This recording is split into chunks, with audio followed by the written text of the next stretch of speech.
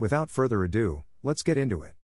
How to fix the YouTube app on your LG TV when it refuses to work.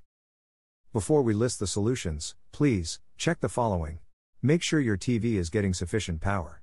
Try changing the wall outlet and see if it makes a difference. Inspect all the cables leading to the TV, they shouldn't be loose or dusty.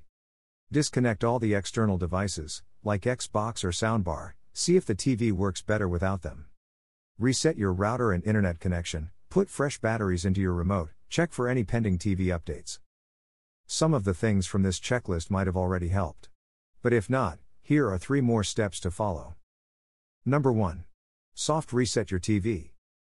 Simply turn the TV off, unplug it from the wall, wait for 60 seconds, plug it back in. This will most likely fix the issue, but if not, there are a few more things for you to try. If you find this video useful, please, don't forget to hit the like and subscribe buttons. That will help spread the content to the people who need it. Number 2. Reinstall the YouTube app. If the first method didn't work, that means the app itself is glitchy. Go to the home dashboard and click on the Edit App List icon. Simply uninstall and reinstall the YouTube app from that menu. By reinstalling the app, you will also clear its cache, which usually helps with various app-related issues. Number 3. Factory reset your TV. If nothing has helped so far, let's go ahead and do the factory reset. This will erase all the stored data on your TV. Navigate to Settings, General. Select Factory Reset. To complete the reset, select OK.